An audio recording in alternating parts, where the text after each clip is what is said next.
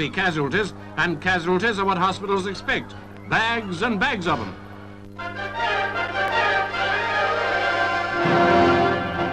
Algiers is still a city of tension. On this occasion, over 100 plastic bombs had been set off before dawn. Over 100 bombs in less than 2 hours, and a plastique can do a whole heap of damage. The outrage was reported to be the work of OAS, the secret army organization. Scores of Moslem shops and apartments were wrecked. The explosions ranged from the Casbah to the center of the city. It would seem certain that this and other cities in Algeria will remain highly explosive, I was going to say in spite of, but perhaps I should say because of, a political peace settlement.